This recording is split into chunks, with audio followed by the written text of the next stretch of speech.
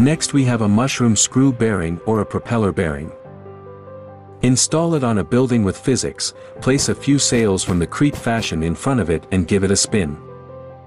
Then click on the bearing to assemble it. And you will notice that he will start pushing your building in a given direction. And pay attention to this red indicator, it shows in which direction you will be moving, which can be used to create airplanes or helicopters. By the way, the number of sails directly affects the pushing force, which can increase the speed of movement.